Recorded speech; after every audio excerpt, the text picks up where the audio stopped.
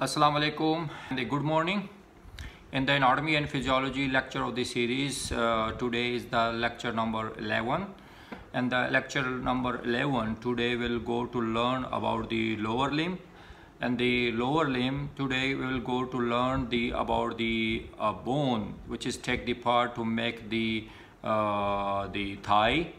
And this is the single bone, which is the longest bone in the human body. This longest bone and the strongest bone in the human body is called the femur.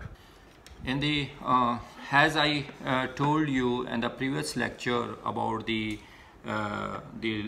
long bone, it has the three parts of the long bone: the upper extremity, which is called the proximal end, and the middle one. The major portion of the long bone is consist of the major portion is the shaft, and mostly the shaft of the long bone is the rounded and the cylindrical in shape, and this is the lower extremity or the distal end of the long bone. Now this is the femur bone, and the femur bone is the longest bone and the strongest bone in the human body, which is make the structure of the thigh in the lower limb. If you see how we can identify that this femur bone is belong to the right side of the lower limb or the left side of the lower limb. So you are looking over here, and the proximal end of the femur is a rounded in a structure, and this rounded in structure of the femur called the head. And always keep the head of the femur on the medial side, and if you see the shaft of the femur, it is a curve in shape. From the interior side it is the smooth in structure. From the posterior side is a linear or structure is present over there, and it is concave in shape. So we keep the head of the femur on the medial side, and then the smooth surface of the shaft, which is convex in a structure, which is smooth and convex in a structure, is always keep on the interior side. Then you can identify this is the right side femur bone or the left side of the femur bone. So, and the intercondylar notch, this intercondylar notch always keep on the posterior side.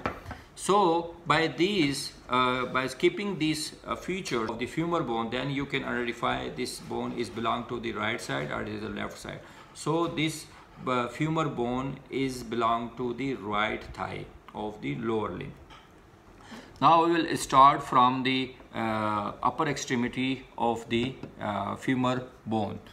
You are looking here is a rounded in a structure, and this rounded in a structure of the femur bone, it is called the head.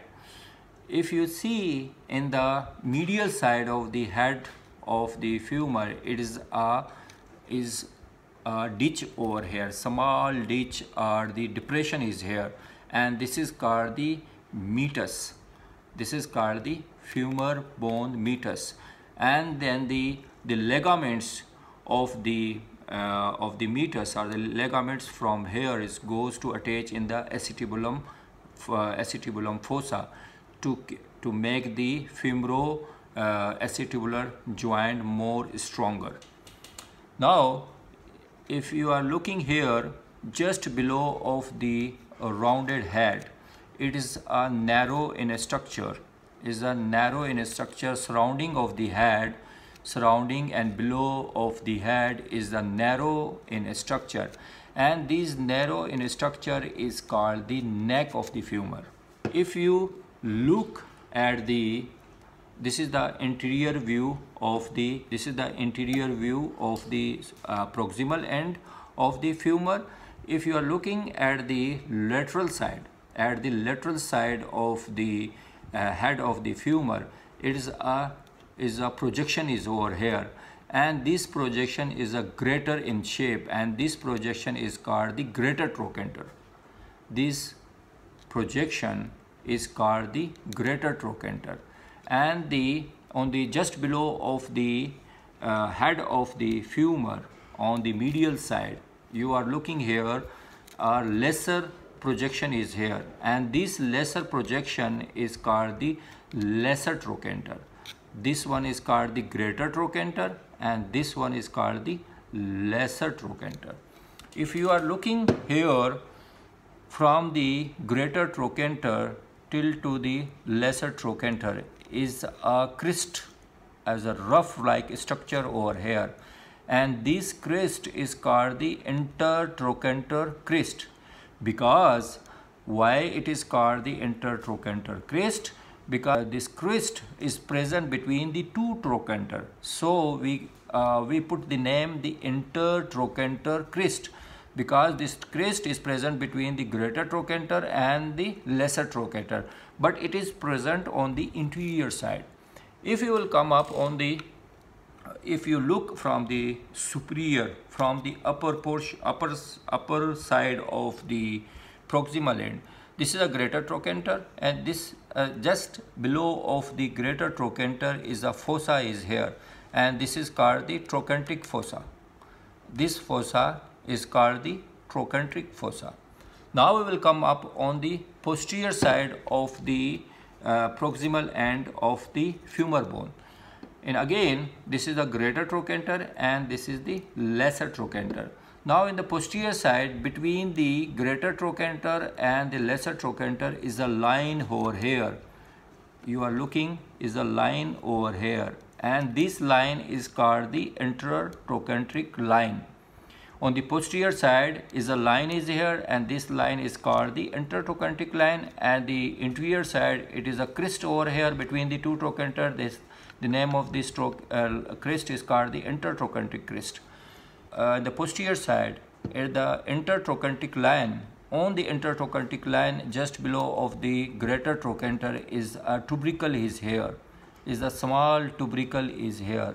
You are looking here. This is a small tubercle is here, and this tubercle is called the quadrate tubercle. Just below of the lesser trochanter is a line over here. This line is started from the interior side and goes to at the back side.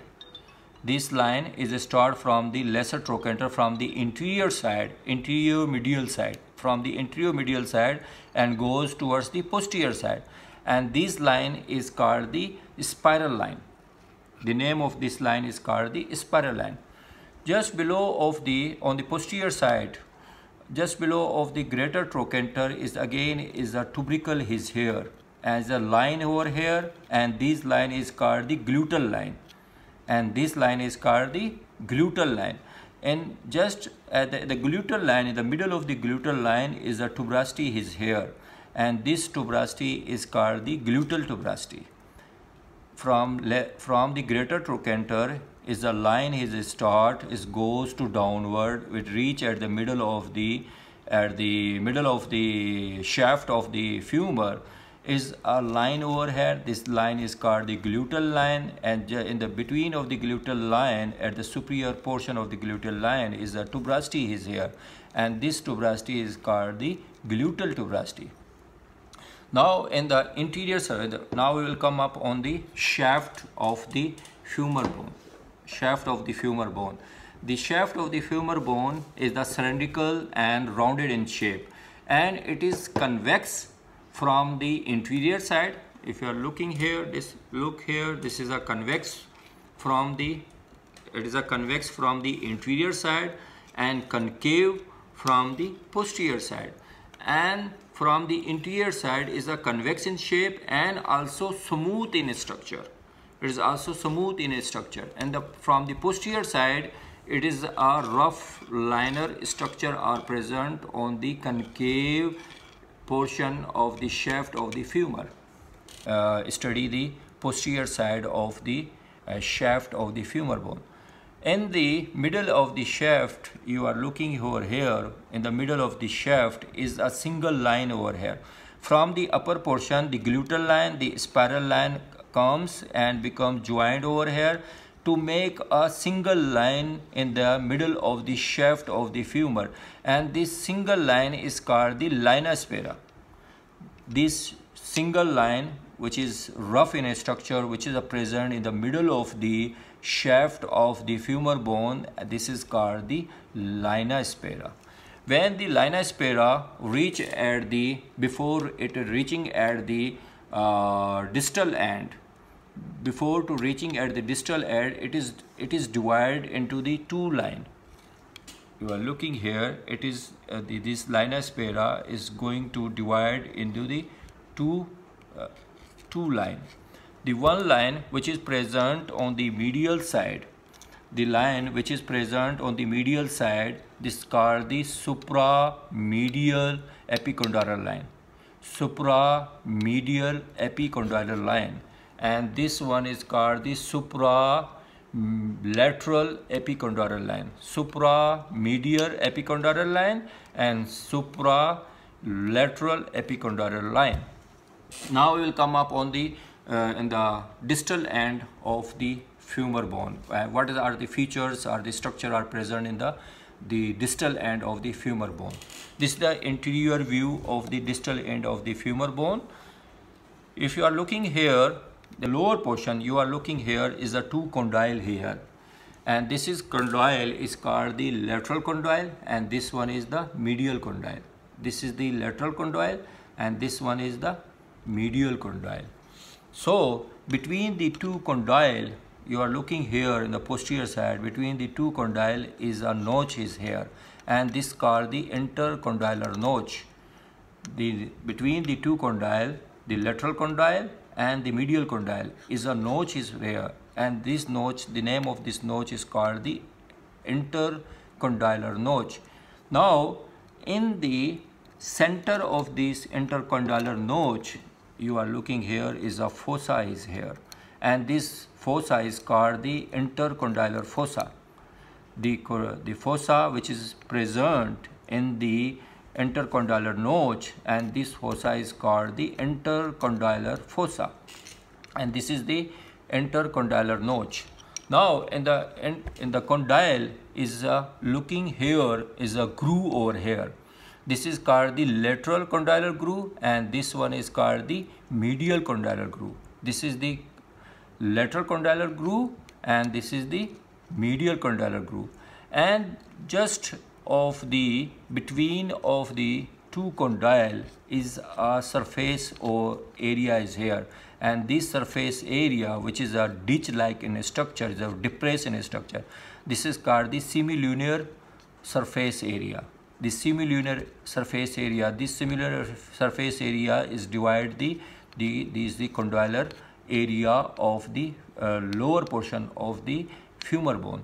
Now at the interior side, this surface is called the patellar surface, because the patella bones joined over here and move up and down and the lateral side on this surface area. And just at the side or the lateral side of the condyle, this both condyle, the medial condyle and lateral condyle, this is called the lateral epicondyle, and this one is called the medial epicondyle. This one is called the lateral epicondyle and this one called the medial epicondyle. Just above of the medial epicondyle is an tubercle over here, and this tubercle is called the adductor tubercle, and this tubercle is called the adductor tubercle. So this is the 2-day session. We learned and we go through from the overview of the femur bone, what are the portion of the femur bone, and it is the type of the long bone. It is the longest and the strongest bone which is present in the lower limb, and it is take the part to make the portion of the thigh of the lower limb.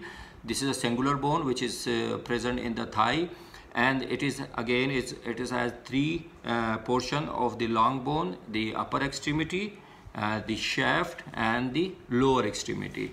In the femur bone, it is the shaft of the femur bone is the rounded and cylindrical in shape, but it is convex from the interior side and concave from the posterior side. The convex portion of the shaft of the femur bone is a smooth like in structures, no any feature, no any process, no any line is present over here. And the posterior side of the shaft of the femur bone, it is the different type of the line or the different type of the tuberosity is present over here. So I hope you have learned a lot and also enjoyed from the 2-day sessions.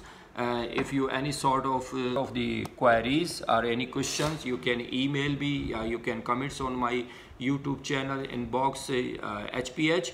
And in the last, I again request you all, after watching this video lecture of the anatomy and physiology, which is very learning for you all, just subscribe my channels and also press the button, then you can get the alert for the new lecture of the anatomy and physiology. Thank you so much.